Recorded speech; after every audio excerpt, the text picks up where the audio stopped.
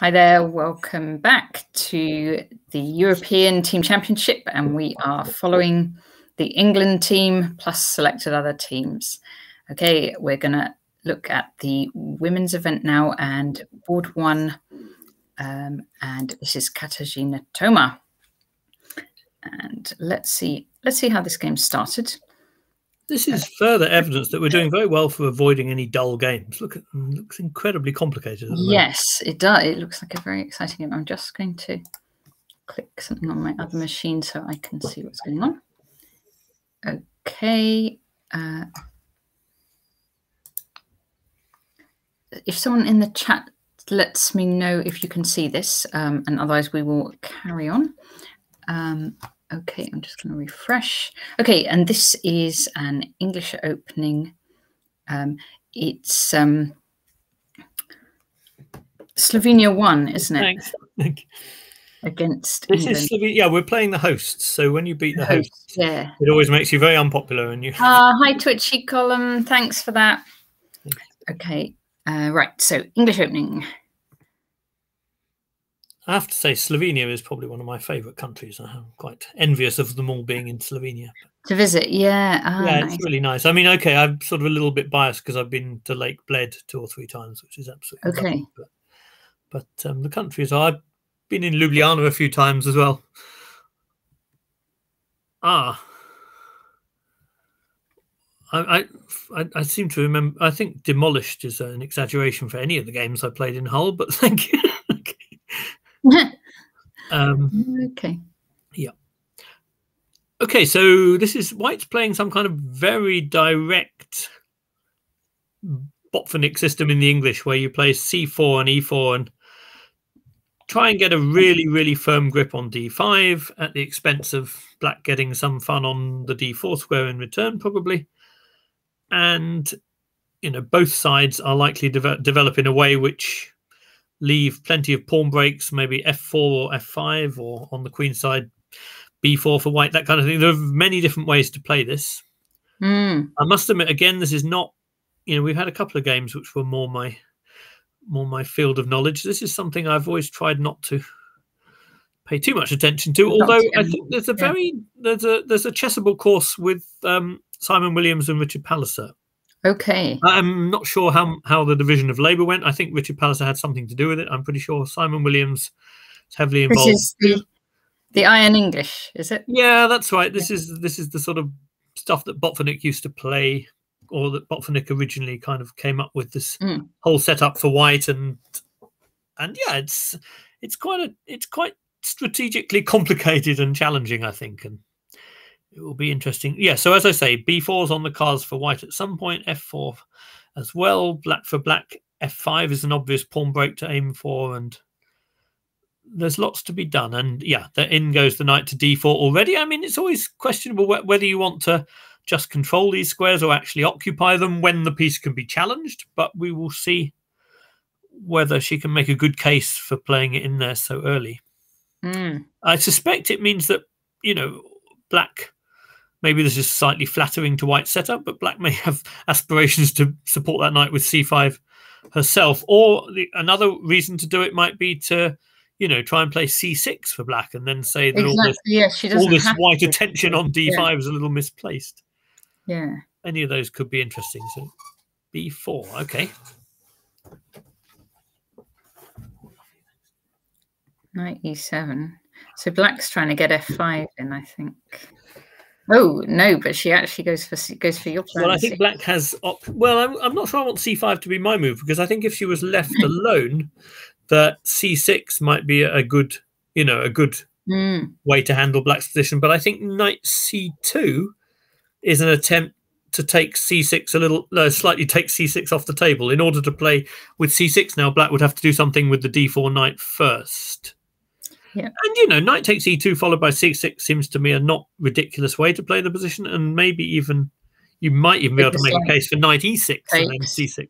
Takes here, something like that. You know, the point of c6 is clearly just to say, okay, you've gone c4 and e4, but you've done so before there's really a d5 square to work with, and I'm going to challenge you for it. But, okay, so this looks perfectly plausible for Black to me as well. I quite like the way the opening stages have gone. But c5, well, that says the opposite thing. That's c6 would be sort of mildly insulting to white's setup, whereas c5 seems quite flattering to it. But I guess you can take your own view on. But of course, the fact that knight takes, c takes changes the structure yet again. It makes f4 look a very attractive idea for white, and f5 a very attractive idea for black. So all kinds of strategic complexity, and white came up with yet another angle on it all. Another h4. Another h4. There's a lot of h4s. Well, this is your Alpha Zero, isn't it? Yeah, before we wrote the book, right, or while we were writing it, I was doing all these things. I was doing all these h4s just to try it out. Yeah, exactly. How did it go? Actually, sometimes it worked and sometimes it didn't, because it does depend. Obviously, it does depend on the position. But these ones are with this, like having a closed center is one important thing about it.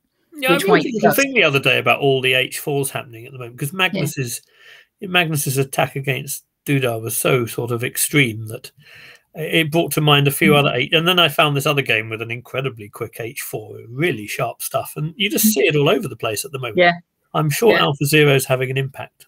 Definitely. Yeah, because it's pretty much all the games we've seen today have had it in. Yeah, h4 here's a funny one, because if black, well, I mean, h4 makes a subsequent f4 by white less attractive in some cases, but it also, once black's moved his h-pawn, her h-pawn, sorry, then I suppose the same applies to her as well. Although if it goes to h6, not so much so. You can imagine black playing h6 followed by f5 and saying, okay, h6 didn't do much harm, but if she had to play h5, then any subsequent f4 or f5 is less attractive than it would have been otherwise, I suppose. Just in terms of but she's not. She's just going h6. So h6 makes a lot of sense. And then white carried on anyway, and h5. And so bishop e6. I mean, how to explain this? I suppose that black is keen to get f5, and after e takes f5, she wants to take back with the pawn, which is kind of in some ways the most dynamic way of doing it. And so because of that, she's very reluctant to move the g pawn to g5. Yeah, I would have been looking at g5. However, it's not obvious to me that g5 isn't a sensible move. Although after g5, white could also look at an immediate f4. Yeah. Because although black can take twice, in that sort of position, you would want then to be able to play something like knight g6 to control the e5 square. But it's covered. So you'd have to go around via... We'd have to go via c6 or something. But yeah. And anyway, I mean, when black's taken, if black played g5 and then took twice on f4, black's paying a reasonably high price in terms of, there's doubled isolated d pawns. Then with a strong e5 square, it's not that clear to me how weak they are. But there's a lot positionally. There's so much going on here. It's difficult to. And I guess this kind of system appeals to people who like this sort of massive strategic complexity, which is very interesting. I mean, if you get good at it, it gives you an obvious edge, because many people are not very good at looking at so many strategic things all at once. So you can see the appeal of the system if you can kind of get a handle on these things. I understand why black might not want to play g5, but I'm not convinced that it wouldn't have been a good idea anyway. If you like. Yeah, I mean, I suppose she could still play it later. She could still play it if white doesn't take on g6 herself. Yes. But that's obviously a question. If white does, then you've missed your moment. On the other hand, that's doesn't look disastrous. Okay, so bishop e6. And so I guess a choice for white here would be just to take here. Yeah. And by the way, the position's complicated enough. It's not obvious to me here how black would necessarily take back either. Probably with the pawn. I think if you take back with the knight, there's a danger that you may never get in f5, and then the f5 square will be quite weak. So after knight takes, as white, I'd even look at a move like queen h5 just to block the h pawn. And black doesn't really have a piece that could evict that queen. Yep. That seems kind of appealing. And then if queen d7, then maybe you go bishop h3 to hold back f5 and try and put your bishop on f5, something like that. Just So obvious chess questions like where is each side going to put their king seem to sort of kind of almost be on hold here. I have no idea where anyone's going to put their king, really. It's an incredibly interesting position, and I imagine that you know, whatever the engine. I'm kind of feeling like they're going kingside, both sides, but it might be, but I certainly you can't now because the h6 pawn's on. Particularly have that intent. It doesn't seem that obvious. I mean, Black would need to play some preparatory moves to castle kingside for sure. You know, there's other. I mean, Black could look at playing something like Queen D7, even possibly eyeing up the chance to play B5 herself here. I mean, there's so many different ways, so many different pawn breaks on both sides. It's very, very difficult to get a handle on all the possibilities. But okay, it's also interesting that White chose not to take on. Yeah, so it's both sides are, I suppose, keeping tension there in the position. Or White is certainly that. Well, I suppose Black's never going to go G2. Yeah, they're definitely keeping tension. It's just a question. I'm not sure that that's a good idea. Yeah, I don't know. It's very hard to say. Maybe it is. I mean, maybe now. I mean, Bishop H3 doesn't stop Black playing G5, but it certainly kind of discourages it in the sense that an exchange of those bishops. Well, I don't know. I'm not even sure that's true because, you know, if White takes on E6, if Black played G5, for example, in the coming few moves, if White then took on E6, you kind of feel like the F file could be something of an issue. So here takes. I don't know exactly. Yeah, and we're back to this thing with doubled pawns, and it does control a lot of squares. Who knows? They do, yeah, and they might support a D5 pawn break, but on the other hand, that bishop on G7 might be awful. Yeah, I mean, you know, it's difficult. It's not just difficult to find a pawn. You need 2 or 3 pawn breaks to bring that one to life. Maybe it will never happen. And, you know, if White can consolidate the king side, who knows? I mean, it's just an extraordinarily complicated position. Okay, so Bishop H3, so Queen D7, okay. Yeah, had to play Queen D7. So she quite understand. I mean, she wanted to take back with the Queen, and I think that's kind of understandable, at least from the sense of it seems less unlikely that the bishop on G7 might find some way of getting back into the action after Queen takes E6. Yes, it takes. Bishop D2. Again, that's not at all obvious. I mean, that was a square I quite wanted to. That was a square in some lines I found myself considering for White's knight rather than the bishop. You know, because when you've played, if there's some lines with an open F file or something, you might want to put the knight on F3 and then quickly get it off F3 to control some squares. So D2 would sometimes seem like a decent square for the knight.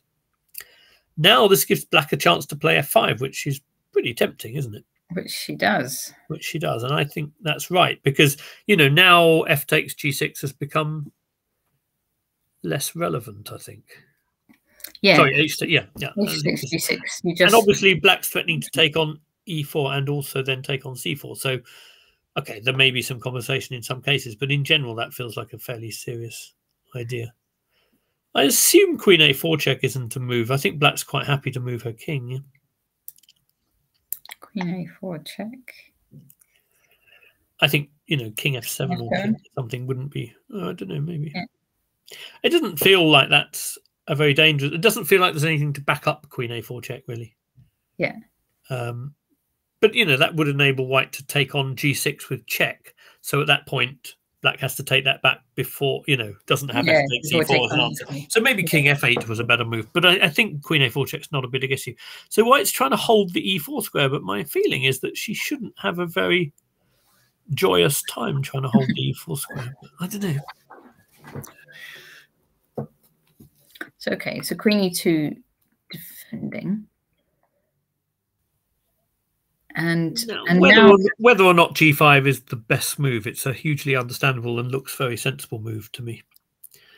Yeah. Why give White those extra possibilities now that you've already got your F5 in? It doesn't seem necessary to give White any counterplay. Okay, the bishop on G7 isn't currently the most beautiful, but Black has a lot of active play here. And, you know, D takes E4 at the right moment, you'll end up, after pawn takes, you can then attack C4.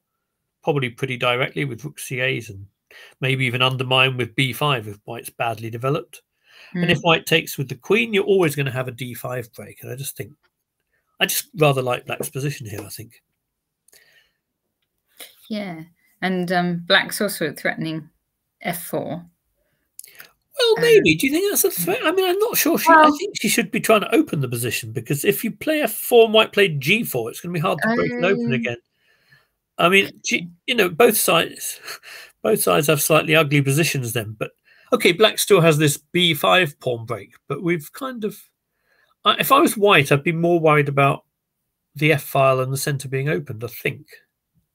I mean, I still see what you mean. It's you know, white doesn't have any obvious plans after f4 either, but I kind of think that I'm more worried as white that I don't have a good answer to a timely f takes e4. I think. F takes e4, yeah. Yeah, I think so. f4. I mean, the bishop on g7. The bishop on g7 isn't going to vote for f4, is it? It's going to say no. That's true. Actually, it's true. And white now played f4. Oh wow! Well, that changes everything. Yes. And again, you can sort of see why she did. There's an understandable element to that because you want to have you want to kind of complicate before black can simply implement one of the plans we were discussing before. There's so many moves now, I don't really know where to start. I mean, well, black could... I'm looking at things like e takes f4 and f takes e4 for black and just opening up the centre. Well, yes. Let's start with one of them. So that would certainly be one you would look at, yeah.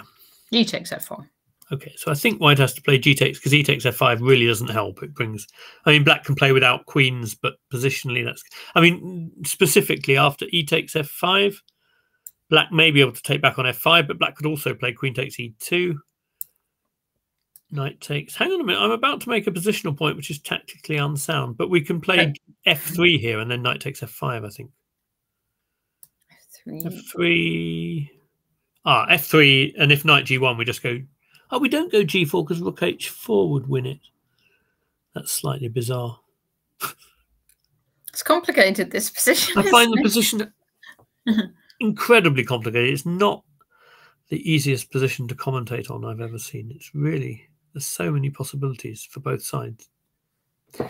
I'm starting to see a little more the appeal of the opening, actually, because if you get positions this complex, there's something quite nice about that. Okay, but I'm pretty sure that all this works quite reasonably well for black. I think white should probably take back on f4 with the pawn instead. I'm not sure. At least that's the move I'd analyze. That's the move I'd analyze first, probably. Unless there was some massive breakthrough now. But the thing is, although you can play f takes and after queen takes, you could, for example, take and go d3. You've opened the diagonal for the bishop, but I don't actually think you've achieved anything that concrete by doing that. So takes. Maybe you... No, not pawn takes. You do. You achieve winning a rook. Which there you are. You win with this. That is not a good thing. But you have to go queen takes. Queen takes. So that it doesn't win a rook.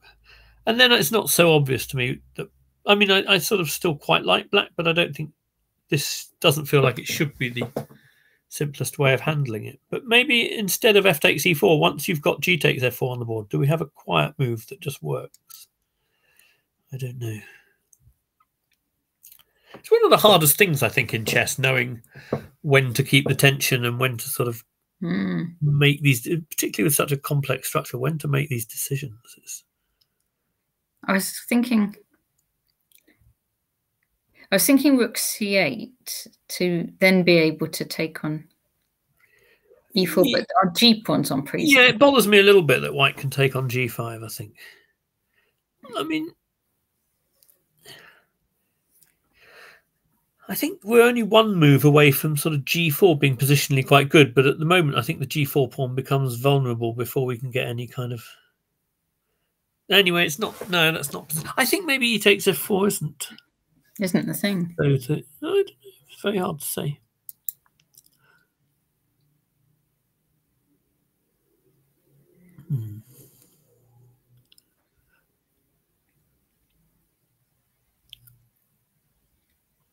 That's quite hard to believe. I mean, g4 is also...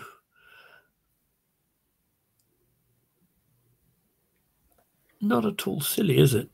Well, g4 is what she played. I know, yeah. Okay. No, we need to move on. We've got other games to see as well. We should. It's beautifully complicated. Yeah. Rook h4 is very single-minded. It says You know, I think your G pawn's weak, and he wants to take the G pawn. Willing to sort of make my position look quite ugly.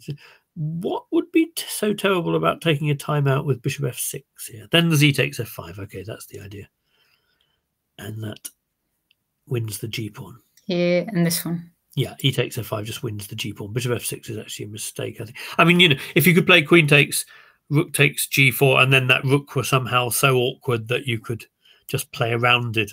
But I don't think, I mean, I think it's a pretty silly looking rook, but I don't think it's so silly that it's going to win the game. No. I mean, it can't move, but, well, there's more to life. More to life than moving for a rook.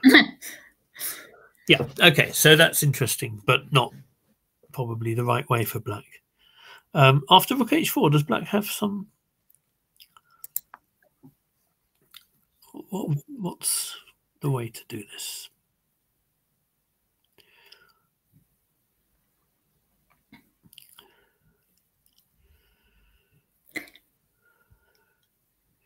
I mean,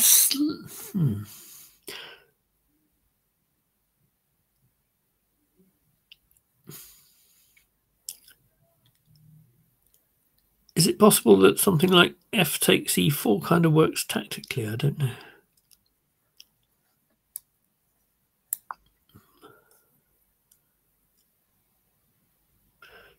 So I was wondering, for example, if pawn takes, then I would play... Oh, I might even play something with d3, follow e takes f4 followed by d3. I don't know. It's difficult to get it in there with d4 always being... Or there might be bishop f6, rook takes, and then d3 now. I don't know. Some mixture of these things must be interesting for black, I would think.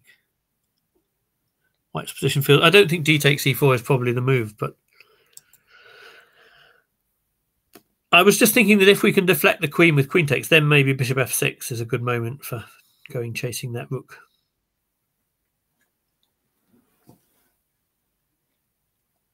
Yeah. Not sure. But, you know,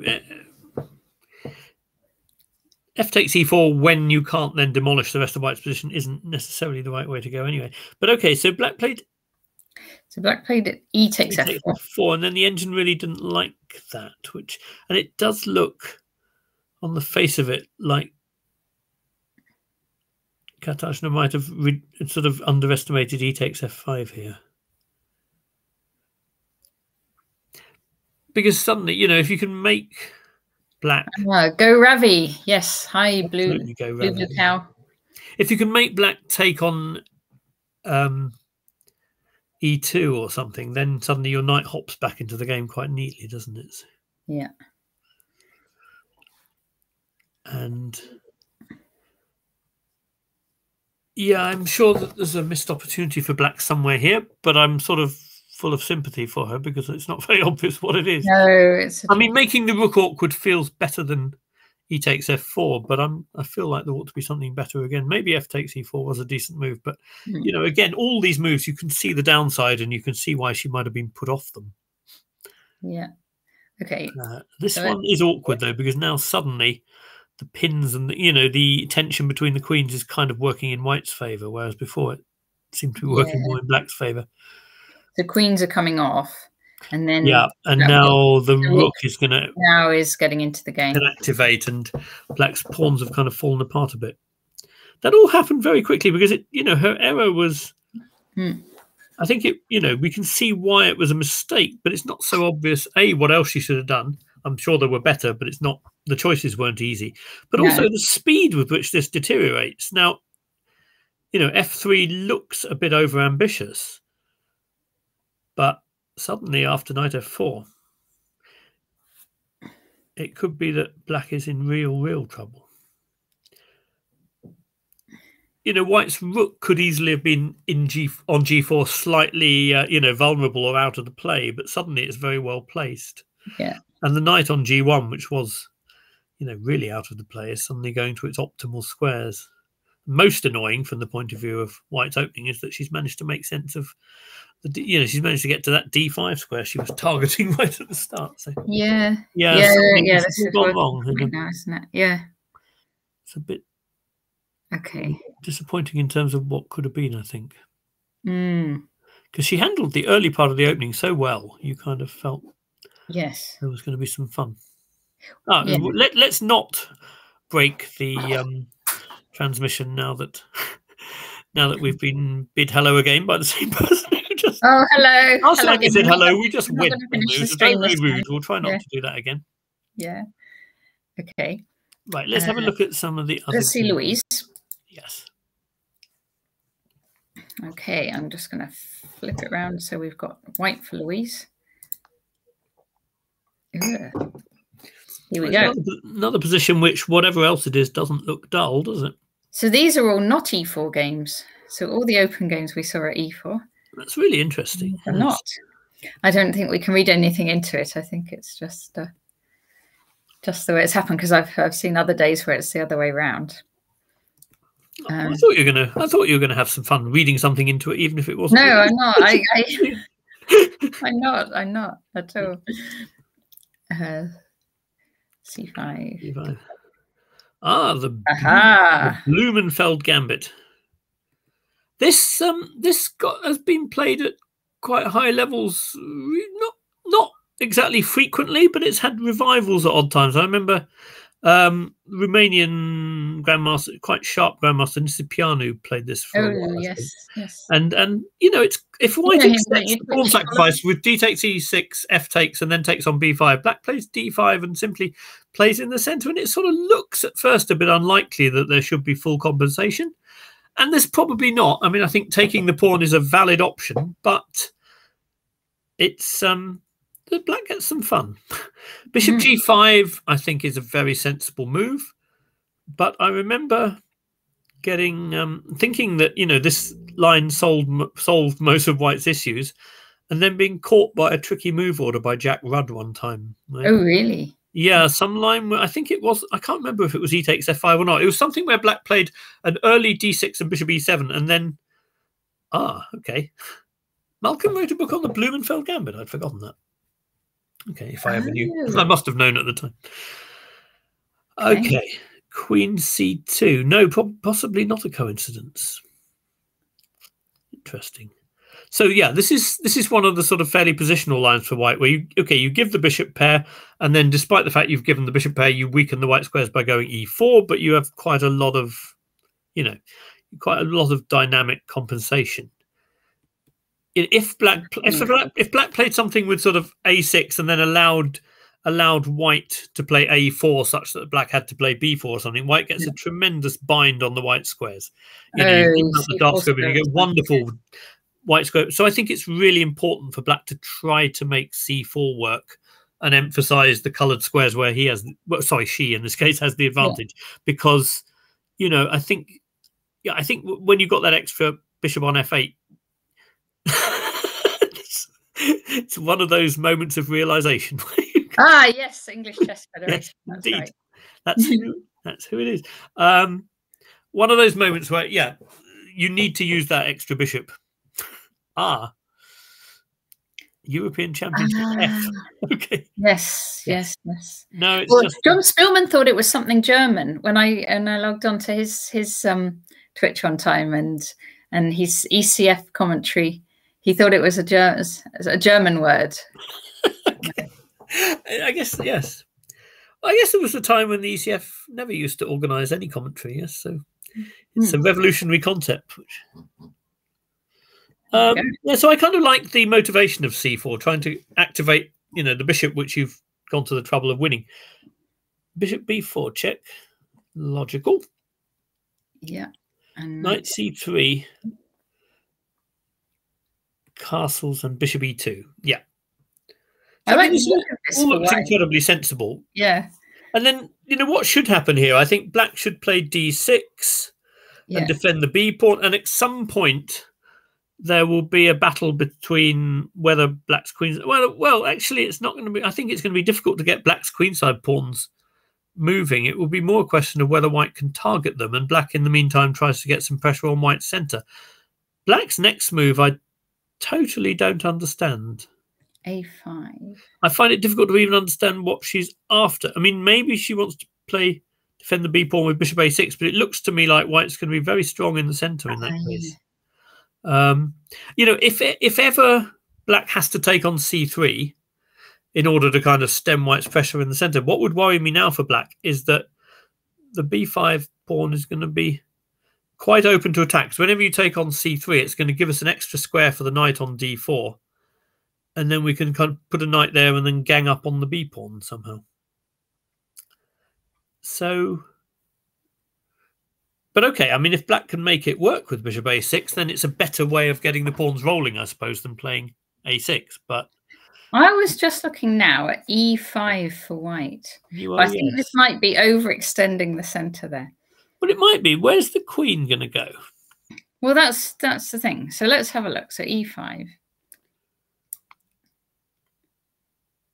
So I suppose you'd go backwards, right? So maybe to e7 or even d8. Well, I suppose if e7, you always have to. I mean, it doesn't seem to be white's plan A, but you do have to reckon with the possibility that d6 might be a further annoying sort of wedge. D8, therefore, looks more. I mean, she could swing to a6 thanks to a5, but it seems a bit. I suppose maybe that's the point. Yeah, seems rather doubtful that that was the plan. Maybe it was. Let's try queen d8. Then I think just castles, just to. Yeah. And now I think if I were black here, I would regard. I mean, okay, knight takes b5 is clearly a threat, but I think I would regard other knight moves as a threat, like knight e4 or something. I'd then be quite worried that the bishop on b4 is going to run out of squares. Yeah. You know, you're threatening knight e4. You might, and after knight e4, I mean, a4 is probably a threat, but a3 and d6 is a threat as well. A3, can't you? Yeah, That's a very nasty threat. So I think this just, I don't know. I guess black has to take on c3 and then try to show that the d5 pawn is going to miss the cover of the knight. No, I don't know.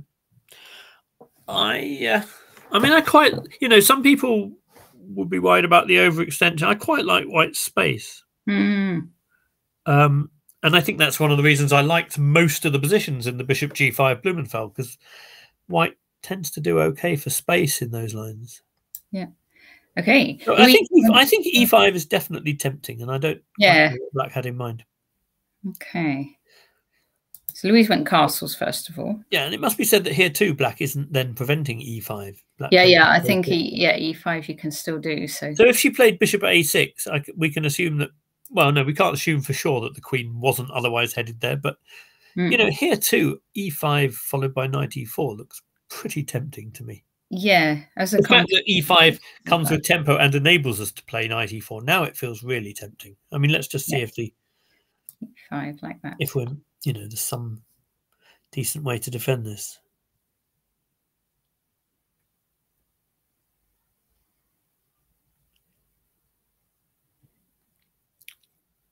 Yeah. So again, the queen would have to. Well, if it goes back to d8, I'm tempted then, like I said just before, to play knight e4, and I think that's a bit awkward for black. Yeah. We're threatening a3 and d6. We might be threatening d6 followed by a3.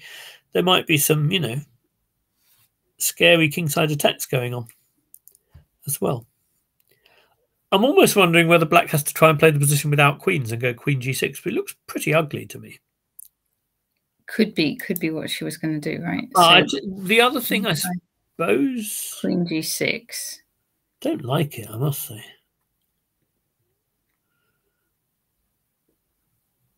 Takes. I suppose it doesn't stop knight e4 either, does it? But I suspect we maybe take.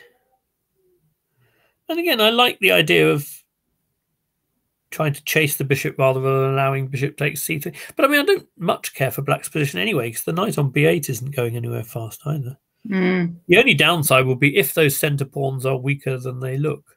You're right. This knight on b8, actually, now you say it, because it can't go to c6. The bishop's already just gone to a6. Yes. So that's the other square. And then if you move this pawn forward, white just goes e6 and blocks off anywhere it can go. So after knight e4, it looks to me like white's having most of the fun. I don't know. Yeah. Okay, there might be a move. There might be a move like rook f4 that looks a mild. Rook d1. D6. Okay, so she's put a stop to E5. I kind of, I mean, I may or may not be right to go E5, but I would have been very tempted. Yeah, I think I would. And you would have too, by the sound of it, yeah. Yes. Yeah. Knight E4. You see, this interesting because I think she partly wants to go F4. And you kind of feel after F4, the plan is to go E5 anyway. So there might have been a case for just getting on with it. Yeah. But, okay, but I also like the move Knight D4 and it attacks B5 again. And if it forces bishop takes C3. Yeah, and still you're still the same point about that knight because it could go to D7, but then our knight's got like... Well, our knight's going to C6, which is quite crunchy, isn't it? So takes, knight D7. And Louise plays F4. I think if it goes to C6 straight away, maybe bishop B7 is a good idea because it defends A5 and maybe threatens to take it off sometimes. Yeah. I like F4 first. That makes sense to me. Yeah. Rook F8.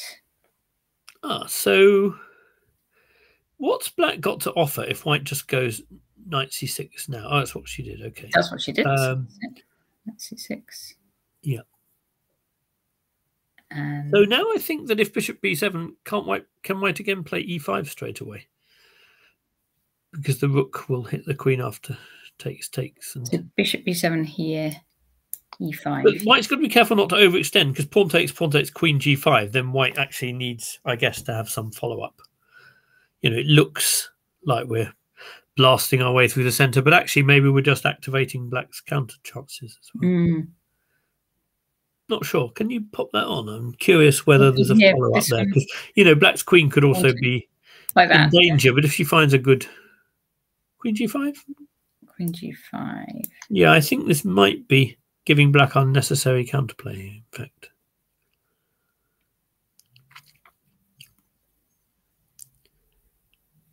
Yeah. It's interesting. Black's position actually suddenly looks a bit more coherent after that, doesn't it? Yeah, I'm trying to work out how to get, if I wanted to keep attacking, what's something like rook F5? Yes, exactly. And then if I go queen G6, you have bishop H5, yeah, but queen E3 check is annoying, I think. E3, yeah. If there wasn't queen E3 check, then yes, maybe that would have been quite scary for black because queen's running out of good squares otherwise. Okay. Okay, I'm wondering whether the whole E5 thing actually is in danger of activating black's pieces, and that at least what the engine was more worried about was some timely A4 because the queen side pawns might just sort of collapse. Just a kind of A4 here. Possibly. Ah, yes. Perhaps. Yes. But there could also be some. No, I don't know. That looks reasonable. I sort of overall quite like white's position, but I can see that, you know, black has one big square in return, which is knight C5. And if if for example, the wrong exchange has happened, if the bishop could take the knight in circumstances where black could then go knight C5 and the C pawn wasn't dangerous, and see how things could turn around a bit. But I hope that anyway, black played queen G6, which doesn't look to me as good. I think bishop B7 asks more questions. Bishop F3, okay, but the E pawn is now pinned, so E5's off the table for a bit. Oh yeah, so black played knight C5, ganging up on this pawn. Okay, and Louise took on A5. Oh, right. I didn't even notice what she could take. Sorry. Okay, but that's an odd exchange if knight takes E4 doesn't have any tactical drawbacks. I think as a sort of pure exchange of pawns, we probably don't want that to happen, A, because the E4 pawns are more important than central pawn, but also because A5 sort of looked a little bit weak anyway, and you kind of wonder or you feel like black ought to have to make some contorted defense to defend it properly. But so do you think something like rook just defending? Well, I don't know. I mean, there's now a D3 square as well. I think I don't think I was so keen on white's last couple of moves. Bishop F3 does weaken D3 a bit, doesn't it? So I don't know. But taking on A5 doesn't feel like the best thing. Although, you know, I'm not sure about any of this because the knight can hop back to C6, and actually there could be scenarios where the open E file offers white some extra chances. And now Louise really is quite short on time. She's got 4.5 minutes. Yeah, I kind of felt that positionally you may not want this exchange, but tactically there may be some extra possibilities. So, sort of rook e1 and knight c6 in combination may force black to play some moves that she doesn't want to play. But it's complicated. Gets her knight back. Yes, I wonder whether rook e1 doesn't really help because the rook on e8's defended anyway. So yes, that's probably sensible. That looks plausible, doesn't it? Knight c5. Okay. Yeah, now she's rejecting the exchange of queens, but giving away a lot of dark squares in the process. And after f5, queen g5, I think, that's it's gone from being a queen you might reject exchanging off to one you'd probably be happy to exchange off. So it's funny, you're sort of preventing the exchange of queens with a move that improves your opponent's queen so much, but then retrospectively you wish you had, kind of thing. This, I don't know, this wasn't necessarily the kind of exchange I had hoped for initially, but what's the best way to do this now? I wonder if this makes... No, I need to think a bit here. So perhaps we should play rook e1. And if there is knight d3, I was looking at whether rook e6 was then a good move, because I want to open up, the line for the bishop again and stuff like that, and also attack the d pawn. Yeah.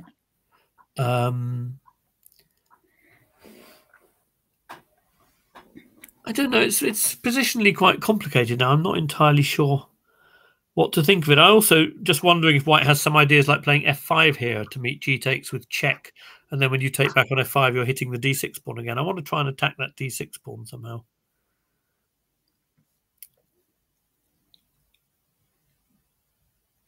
But black has a move, of course. I'm not quite sure what black should do with her move.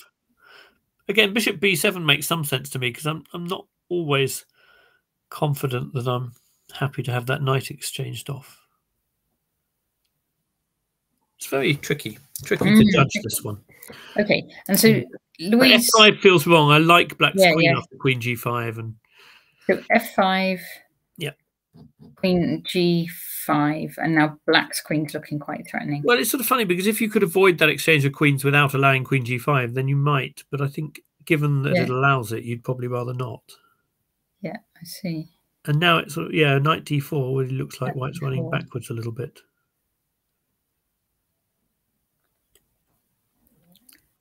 Okay, and that's where they're at. So that's where they're at. But Okay.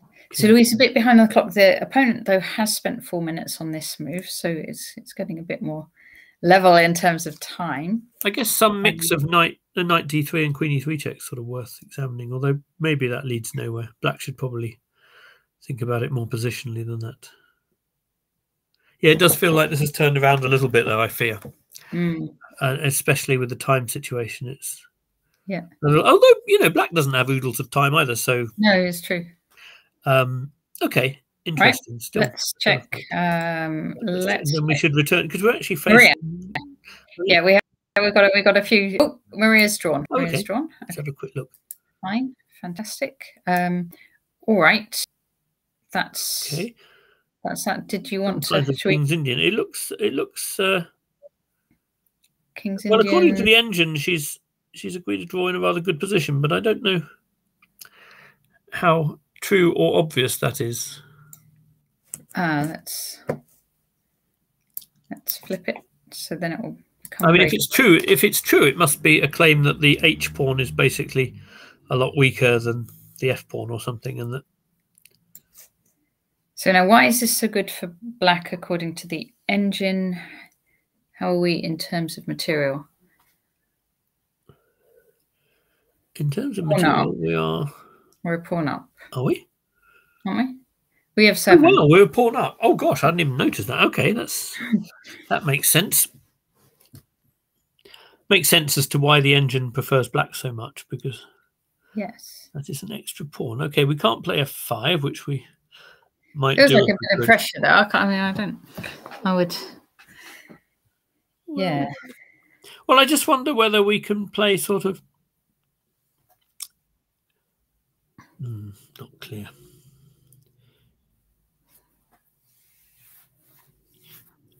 I mean, in an ideal world, you might want to play something like sort of f6, rook f7, and then queen f8, try and attack the h pawn without ceding anything in regards to the f pawn. Yeah. I think what worries me for white is that it's quite difficult to add to the pressure. Because, you know, the a pawn is nicely preventing that knight from being dislodged at any point. So I think black can take a few liberties with her king in order to, I mean, you know, it's not going to be suddenly attacked on the queen side if she starts devoting time to the king side. I think black probably does have quite a big advantage here, but I can see why it sort of feels a bit nerve-wracking. Well, it might not be obvious, yeah. Although, you know, might have been nice if she'd continued, given that, well, maybe it's not even clear that at the moment she agreed to draw, that things might have been looking a lot rosier on the other boards than they are now, if you see. It's very tricky in team. Sometimes in team games, obviously, you make decisions about draw agreements and things. Yeah, and indeed, I don't know how it's set up. Do you know, Peter, how it's set up at the moment? Because I know in the old days, you used to always ask your captain about whether a draw was good for the team, and you're probably not allowed to. People don't always, but yes, they do quite often. You can still, can you? Yeah. Well, it's a very artificial situation because the captain is supposed to only reply in terms of the match situation, not the position on the board. But I mean, almost all the captains are pretty au fait with what's going on the board as well, at least in terms, you know, not all of them may be as strong as the players to understand it, but they have a pretty fair grasp of it. And they obviously are answering a question having been watching the games. Yeah. So that we've got Lauren, of course, who's very, very they've got Lauren, who's very capable of making a decision based on the position on the board as well. You know, it's tricky, but in a situation like this, you sometimes make a decision based on the match situation, and then the match situation can turn around alarmingly quickly. As I mean, both the games we saw, our players were doing pretty well until some point where they suddenly weren't. So you can see how, from a team point of view, it's not easy. Not easy. Retrospectively, wrong advice might have been given, but it would have looked very reasonable at the time. Also, I mean, I liked Zoe's position a lot early on, but it seems to have gone very wrong. I think we're white here, aren't we? Yes. We are, and it's clearly gone. It's gone wrong. Quite badly wrong, I think. A quick flick through. An E4 game. Yes.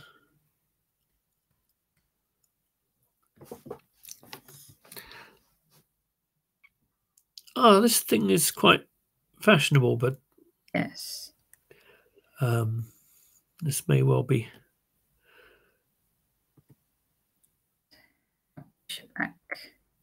I don't know to what extent working with Danny has impacted on Zoe's openings, but she knows her openings pretty well. I've seen some quite impressive openings for her in recent times. Yeah, and that may well have been true before as well.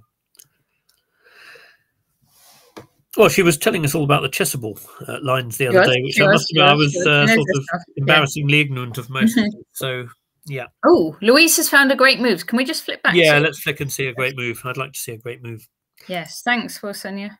I mean, the thing about that position, we you know, it had clearly gone a bit wrong for her, but the position was so full of tension that it's not easy to not. Ooh, F6, nice. We got to.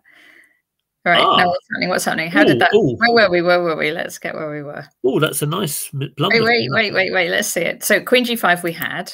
Yeah. Knight D4 we had. Yeah. Okay, and so opponent plays Knight A4.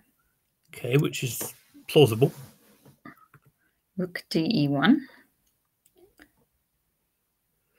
Rook E3 is like also plausible, but quite a big mistake. It's just a tactical blunder because of exactly what Louise has done, which is right. Great. Okay, F6. So what's this? Oh no, H4. Sorry, H4. Okay. Yeah, so the queen needs to stay defending the rook, and Rook E3 is a great move positionally. If she had one more tempo, it's the right move to play. It's just that the queen can't move to a safe square, which keeps defending the rook after H4. So H4, nice. So I think if Queen F4, that was the only question in my mind. So if Queen F4, there must be some nasty move. What is the nasty move?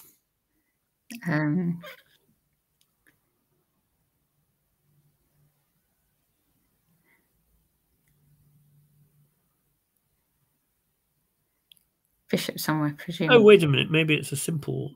nasty move like H5. Possibly just is Queen D2.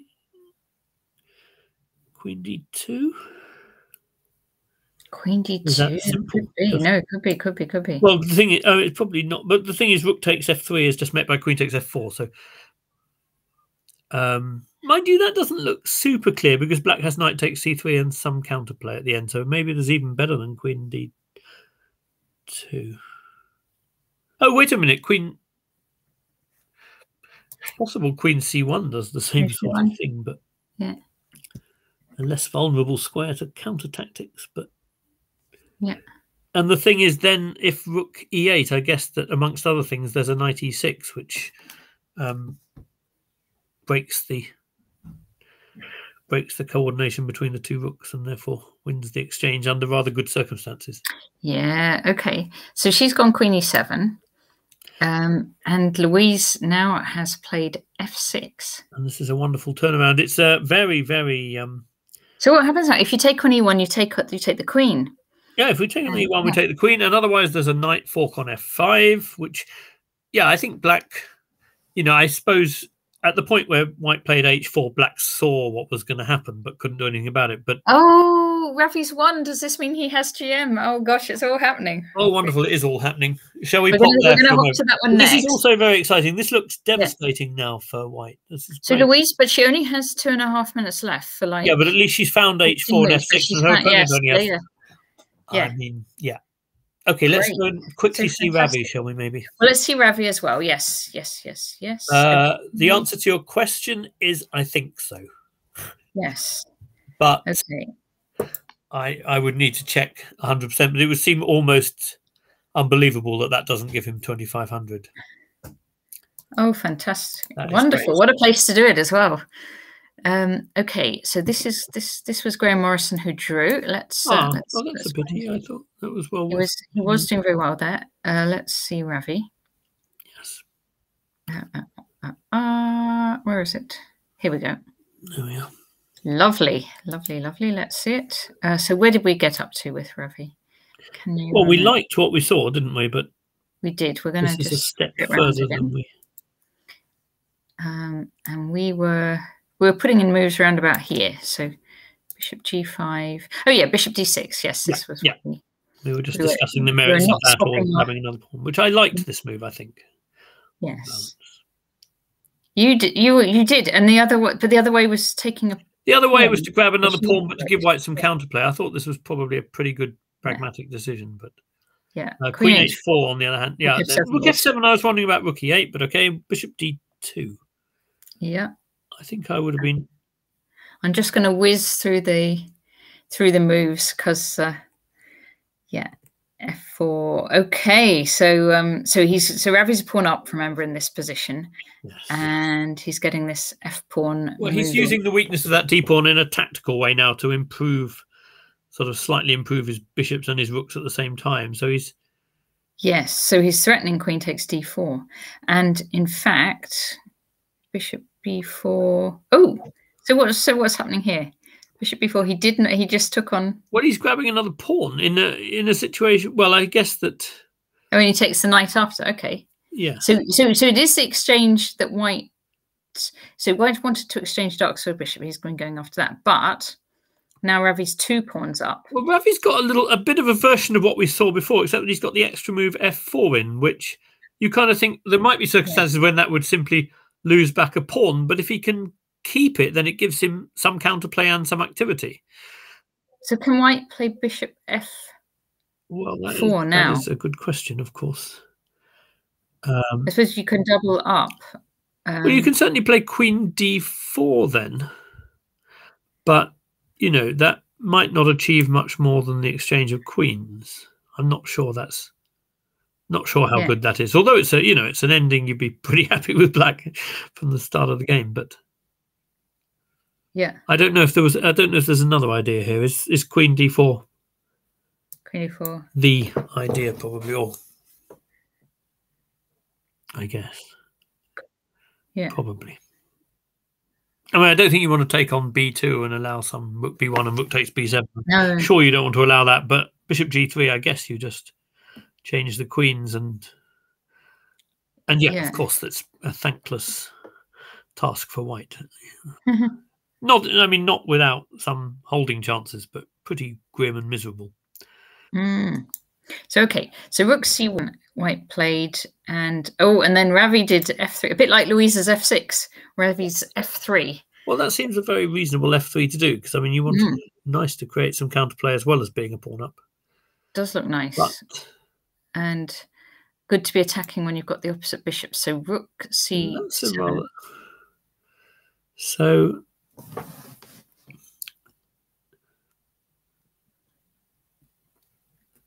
and Ravi takes. Yeah. Rook takes b7. So white's, I suppose, thinking, well, I can't be 2 points down. That looks positively reckless. Why doesn't bishop b5 win on the spot? That's the question. Because you're threatening queen f1 check and rook takes b7. It seems. It's what Ravi played. That's what he did. That's a really surprising tactical miss from white, because it just seems like there should be bigger fish frying than the b pawn somehow. It doesn't surprise me that bishop b5 is there, and I'm surprised if white missed that. That's very strange. Maybe he decided that giving the exchange in this way is the best practical chance, but I don't think I agree with him on that one. It doesn't look like it. Yeah, it's a bit of an odd decision. If that's a decision, it's an odd decision, and if it's a tactical miss, I don't mean to sound too harsh, it's a bit of an odd tactical miss as well. So anyway, it's great news for Ravi. But for Ravi, yeah, really good. And that was it. That was enough. White had seen enough. So Ravi wins. Well, I think the thing is, 27 moves with the black pieces against a 2,500 plus player. Gains his rating points, secures his Grandmaster title, secures a win for England on board 4 against a, let's face it, a strong Italy team. So fantastic result for Ravi there. Really nice to see. Superb. No, that's great. It's been pretty clear for a while now that chess is difficult, says Will Senior. I do agree. His GM title is a matter of time and probably not very long, but obviously. No, but it's nice to get it nonetheless. It's always good to get it. Yes. No, that's nice. And it's nice to. Is this his first win? Before yesterday, so his first win for the England, not senior team, open team. And he played well in round. Played pretty well in round 1, but only drew, I think. And he's looking like the informed player that we're seeing. Yeah. Really strong player, really great prospect for England. So it's just really lovely. Brilliant. Okay, let's see the rest of the team here. Actually, now we're here. And how about David on his birthday? Let's see, David. Keep missing. That's a good reason to see someone if they have a nice position, not if they don't. Yes. Is it nice or not? To see. Oh, this might not be nice. Actually, this is not. This doesn't look like. We'll see it, but we'll move on quickly. Birthday treat. Nice. Well, we probably have to give it a little bit of. It looks like there's some serious time trouble going on as well. There is time. Oh, 10 seconds. There is time trouble going on, and we are white in this position. Bishop down. Yeah, and the only move that you want, the only move you would like to play from a kind of aggressive point of view is probably rook d4, which loses another. Oh, it's mate, actually. That's mate. You can't leave the back rank. So no. Bishop for 3 pawns, but a very, very. But we're not queening any of them. Unpleasant initiative for black, and they're not. Okay, the d pawn could become a dangerous pawn if. Yeah. But is it so bad then? Because black can't take any pawn next. Well. That's true. So d6. Well,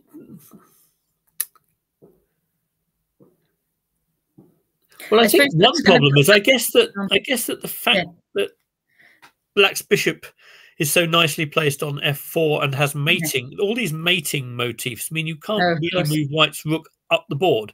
So if you play d6, you kind of have to reckon with. Mind you, d6 prevents you from playing bishop b5 and coming and attacking the rook because of d7. Yeah. So, okay, I need a moment to. Haven't sort of seen the position running up to here. I need a moment to. Yeah, at first glance, it doesn't look as terrible as the engine says, but it does look. It is obviously a huge plus for It is a But White's piece. king is so vulnerable. Yeah, it is a piece, and also Black's king can get active and White's can't. Because Black could put that bishop in on G3, which he has done, it looks like, and then get the king in. Yes, this is what's happening. Yeah, I'm still trying to work out why it wasn't a decent idea for Black to at least White to at least attempt D6, but I guess there were good reasons. Yeah. Yeah. Now, it's not very easy place to find moves with White when you have no time. Have they got time now? No, they're not yet. No, they 40, have so another. he's still. But he has 30 seconds each move. It's another 5 moves to get. He has 47 according to the clock, although they're usually not quite accurate. Yeah. Can we just see the last 3 moves? Because it's not. I'm trying to work out why. Yeah. So where were we? We were about there. Yes, and we were discussing D6. Why was D6 so hopeless? Maybe it's not. Maybe it's just. Or maybe Rook C6. Maybe White didn't want his bishop forced to E7 because kind of Rook C6 forces him to play bishop E7, which does look quite awkward. I mean, that might make sense. It's also, yeah, I don't know. Interesting. Yeah. And maybe it's fine, but it doesn't make that much difference or something like that. Well, it prevents the bishop from moving, but maybe the bishop is sort of tacitly tied to blockading the pawn anyway. So, yeah, okay. Bishop C3 makes sense as well because it restricts Black's rook. Yeah. And tries to prevent it from coming back. But why was A3 necessary after King G6, I wonder? So Bishop C3, King G6. A3.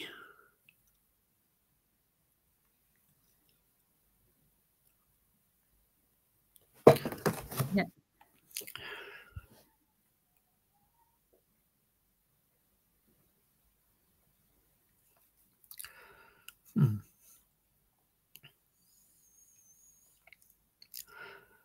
So I entirely understand that. Do you just not like moving that pawn? Well, I'm not quite sure. I mean, maybe it's just a move, but I'm not quite sure if there's something that White is trying to prevent specifically, or if it's just...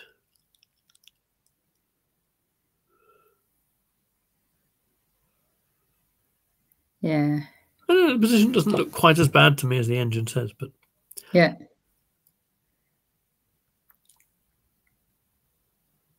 Okay. I mean, yeah, I don't know. It's tricky. I'm a bit confused by this one. A3. F6. So he gets the bishop in. Yeah. So again, why is Rook B1 a better move than moving back to D1 again?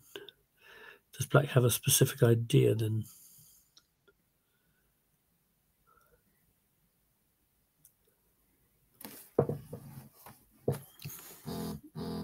I don't know. I mean, maybe he's... Yeah.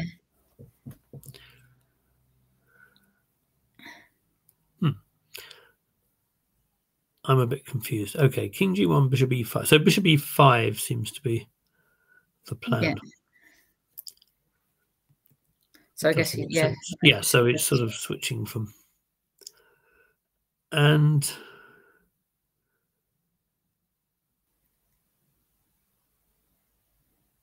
So I suppose now Black has a choice between kind of taking with the F pawn with ideas possibly of King F4 and forcing King back to H2, and then, or taking with the King and simply trying to get the King to do that. And then I suppose Black has to reckon a little bit with whether pushing the H pawn is a is a thing. That might be tricky. Yeah, I quite liked Black's bishop in there on G3, I have to say. Well, it's yeah, exactly. Alrighty, I'm actually keen to look back at Louisa's. Just yeah, it'd be good to see. Yes. Louise, okay. Exploiting her nice tactic. Let's see. Right. If I go back and Louisa's. There we go. F6. Right, so F6. Right. We've got loads of moves have happened. can you see this? I can see it. I'm just slightly worried that her next move has blown all her advantage. Oh no! But I only have the. Okay, so let's see what's going on here. Why was this so winning after Queen E5, and why is so okay? So Queen E2. The problem is that Black is then able to take on. So what was the? What did the engine want? Knight C6.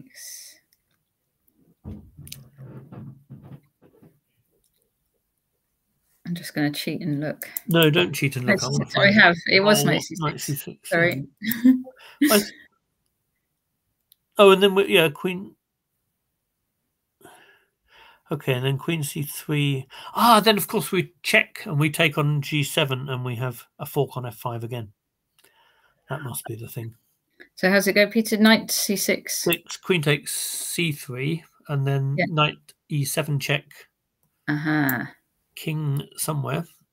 Either square allows F takes check, and then the queen can't take because it's overloaded. The king takes. It would be queen takes C3 and then winning an entire rook because of the fork on E3.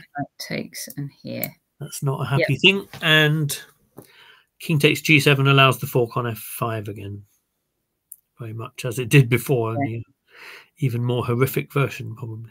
Oh wait, there's a really key point there actually, and that after knight F5 check king somewhere, I think it's crucial to the combination and possibly something that Louise could reasonably have missed, that the knight on E3 defends the queen on C2. Otherwise, there's actually no way of doing it because takes on C3. You can't calculate all that with 1 minute left. Well, you can, but you can also miss it. So, I mean, you might calculate that, but there's no guarantees. That's the problem with having 1 minute left. So, no, absolutely. That's an interesting. I mean, it's sort of clear that when white plays F6, that something is good is happening that shouldn't have been happening from what went before. But it's very easy to go wrong, as you said, when she has so little time. So I hadn't realized that the crucial line was quite so intricate. Yeah. Okay. So Queen E5. Unfortunately, after Queen D2, Black is going to get away with this again because now she can safely take on F6. I think. Queen takes F6. Yeah. G3. G3. Well, that sort of you can see why she wants to relocate the bishop, but it also momentarily weakens the bishop, and the knight is coming round to. So knight C5. Coming to its D3 square again. This is a real shame. I think this is going all wrong. Bishop D1 is going wrong, but it was looking. Yeah, it was looking tricky, and then Louise did a fantastic save, and then it's now looking tricky again. Rook E3. And then, now the knight's being undermined, which is a horrible detail. B4. B4. So if Rook F3, then she gets time anyway to take on C3 if she wants to. But Queen E5 is a good move too. Oh, she played Rook F3. Sorry. Yeah, this all happened. Yeah, this all happened. Knight C6. And now, knight C6 doesn't look very good, but I think there is no good move because the knight's being undermined, and when it gets undermined, it's then pinned. And this is a real shame. This is. So takes here. And this is and it's all collapsing and. E2. Oh. Okay, well, any knight move allows mate in 1, apart from knight E5. So. Okay, come on, Black. Let's keep. Come on, Black. you can't cross your fingers for allowing a mate in 1. That's too mean. Come on, Black. Unfortunately, white isn't threatening bishop takes D3 because of rook A1 check. That's also important, I think. Otherwise, that would be. Yeah. All right. How's the rest of the games going in this match? Oh, wait a minute. So, can I just say one? It's rather annoying here that with the position with the rook on E3. So before her last move, she couldn't try to trick Black with knight B4 because then the bishop covers rook E8. So there wasn't an attempt to deflect the knight and allow rook E8 mate because at the point where you deflect it, mate is then that's a bit annoying. So she didn't have any, an attempt to trick, which would otherwise have been a good trick because in time trouble it's annoying. But no way. Okay, that's a shame. Yeah, that one's gone, I'm afraid, and it had real gone, and it was really good. Yeah, assuming Black hasn't just lost on time, it's gone. Okay, So and the others. Cat has lost. Cat has lost. I think it's actually it's now looking like 3.5 after Slovenia. Oh dear. Okay. But we were looking good on several of those ones. So there we were. Zoe's. Is there any hope, or is it? Let's see, Zoe. Doesn't look very promising. See, let's just run to the end. That was where we got to. Let's just see what it's looking like now. Oh, no, it doesn't look good. No, that is it. No, I don't even want to count the pawns. It's not too many pawns. Too many pawns. Okay. Shall we hop across back to the open event? Yeah, let's do that.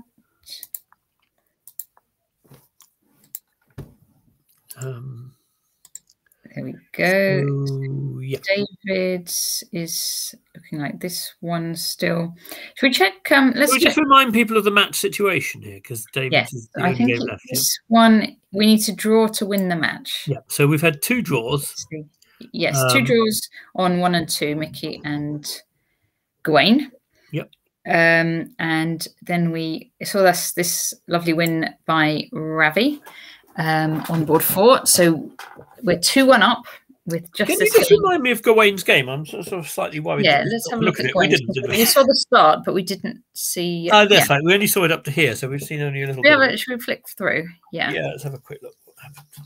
Okay, I'm going to just flip it so we have Gawain here.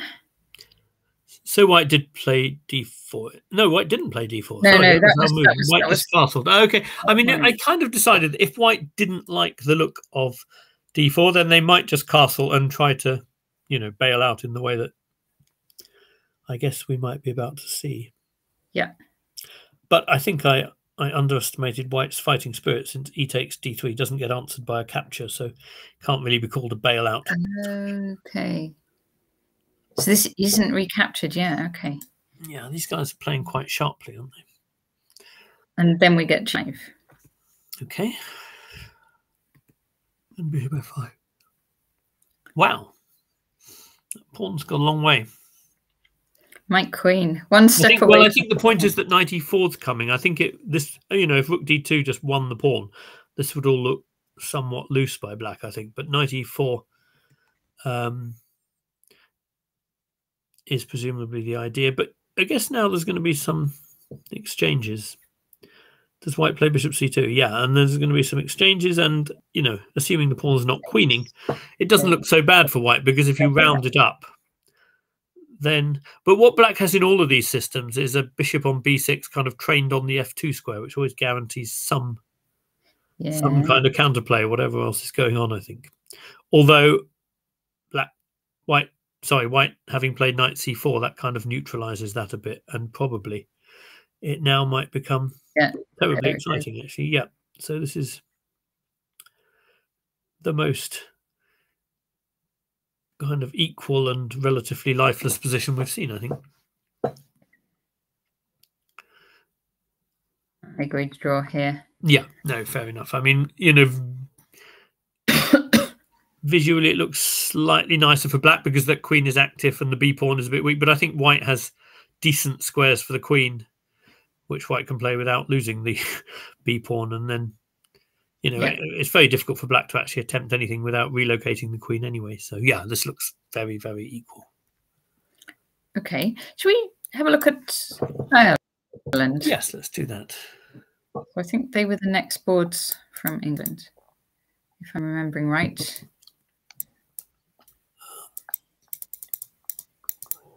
Here we go. Ah, yes. Oh, not so. It looks a bit tough. Well, Taran again. His match, obviously, for Ireland. Made another very, very decent result, hasn't he? But Taran's got a draw.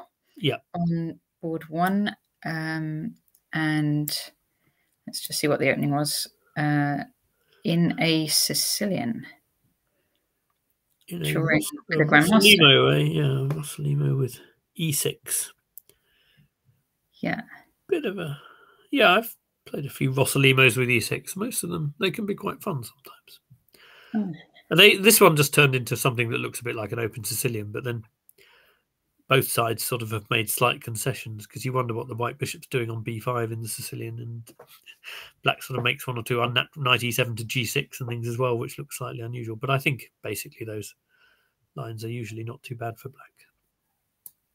And we have it's a perpetual check, actually, isn't it? It's white. Yeah. White's knight would otherwise be in a lot of trouble, so white bails out with a perpetual check, I think. Very sensibly, yeah. Well, it's not a pure perpetual. What black could probably escape by giving up. No, he would have to give up a rook. No, it's a proper perpetual. Okay. Okay. Yeah, and white checks on h4, Wales. d8, f6. It's all. Oh, Wales are in the lead against Albania. Wow. 1.5 against Albania, yeah? Albania. Yes. Albania with 4 players above only 300, and our Welsh player, our top board, is 2296. So we're highly, or Wales is outrated. Excellent. Let's see the bottom board there, because it's looking like Wales had a win on 1, draw on 2. I'm a bit worried if it's not giving any assessment. It might. Could that mean that something's wrong? Something's gone wrong with the. They might have gone wrong with this one. Okay, so we can't see this board, unfortunately. Okay. So that win on 1 for Gregor Toksek. That's a nice finish, because so bishop takes gets mated to rook e8 and king takes to queen f7 to h7. That's kind of. Yeah, so bishop take. Rook here, did you say? Rook e8. Oh, I see. Wait a minute. There's a. I hadn't even noticed bishop. F8 was legal, so maybe I should rethink that. Maybe that's not even the thing.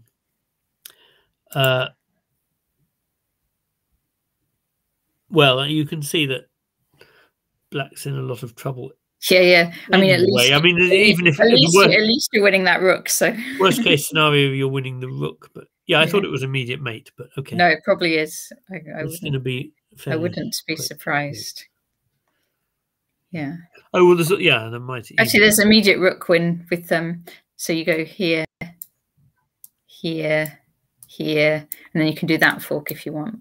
You can. I suspect I expect there's something better. Well, there might also be queen d8, bishop f8, g7 jet winning sort of some massive attack with rook g2. But I think any of these are going to be good enough, aren't they? Because the king well done to him. King's going to have a check or two, but nothing worse. No, that's good. That's good stuff. Yes, and board 2 was. It's a very good result for Alan Pleasance. And Pleasance as well against 2000 player. I am Lambi Pasco. Yep. It looks like only the rating difference probably. Yeah. Encouraged. Oh, that's interesting. Tim Kett was in the team originally. I don't know what's happened there. Oh, so maybe board 4 didn't get played at all. I don't know. No, Tim Kett's not in the tour. I think he means originally before the event. Okay. I don't think. No, Tim Kett isn't there. I'm pretty certain. Is Nigel Davis registered with Wales these days? I thought he was. Yeah. Yes, I believe so. We don't know how John's doing. Yeah, okay. But it's looking like it could be a very, very nice result for Wales, depending on how the other. Well, board 3 didn't seem to be going well, but obviously we can't really know what's gone on board 4 because there's no transmission. So yeah, it's strange. Okay. Just and what about Scotland? Scotland. So far 1.5 after Kosovo. Andrew Muir looks. Oh, that's a quite interesting rook ending. Andrew Muir, interesting rook ending. Okay. Andrew Muir is playing black here. Oh, look at those pawns. Yeah. Well, I mean, it's interesting. So black can't. Wait, it's got to take this. Black can't. Yeah, black can't. Oh, I see. Rook at f3 is actually dropping. So if f3 drops, then e4 and a4 drop, and then it should be reasonably easily drawn. But I mean, if white doesn't take on f3, then white always has to watch out for rook h4. Sort of, if he's no longer attacking f3, rook h4 wins immediately for black. So white can't sort of go wandering off with the rook and doing other exciting things. It's probably the main point. Yeah. So where should black go with the king here? That's an interesting question. What if just king? Okay, so the question is, do you defend this? I mean, no, I'd be delighted if white took that. I'm going to go king. I think I'm going king e5. But I was wondering about rook e6 check, whether that's. No, I don't. Well, I mean, rook e6 check, king d4. Then white has to defend against rook h4 again. Yeah. So probably white just has to take. Yeah, and when white takes, you just probably play king e4 now. Yeah. But okay, then you need to. Yeah, then king e4, and then I guess rook somewhere that hits the b pawn. King takes d5. It's still going to be a draw, isn't it? But there's there may be. Yeah, the only way white can lose, I think, is by forgetting that he has to take the f pawn, and that seems rather unlikely. But it does look very unlikely that black should be in any trouble either. So yeah, board 1 for Scotland. Let's just check. This one probably wasn't. Oh, that one's it's gone. Already gone. Yeah, it's gone. Let's just see. Yeah. Oh dear, that's quite a lot of material. Yeah. Yeah, he's a good player, Alan Tate. He seems to be struggling a little bit to find his form here, but well, he was up against someone like 2486. So. No, but I think he's a good enough player. You know, he's 2340. He's used to dealing with these guys as well, I think. But yeah, anyway, that's a shame. That's a shame because I think hopefully he will find his feet at some point. I mean, I think almost everybody finds it more difficult to play chess for their country than they do in individual tournaments. I mean, there may be a few people. Matthew's probably one of the few people who sort of obviously relished it in some ways. And didn't, Matthew Sadler is one of the few players who's played noticeably better for his country than he does on other. I think, around about the time of Pula, I think it's safe to say that he was playing even better for his country than he was in individual tournaments. But I think it's quite a rare beast in that respect. Yeah. And was quite a beast in Pula in particular. Yeah. Okay. Shall we go and see how David's? Let's check David's and then we will wind up. Okay. So David, here we go. I'll flip it around for us. Yeah, it looks like white's going to be a little bit running out of moves because, advancing the h pawn will almost certainly lose it. Unless, you can find some h5, king g5, rook h1 moment. But I think that's ultimately going to lose it. And meanwhile, it's difficult to move the rook without losing the b pawn. So it looks to me like he's somewhat running out of moves.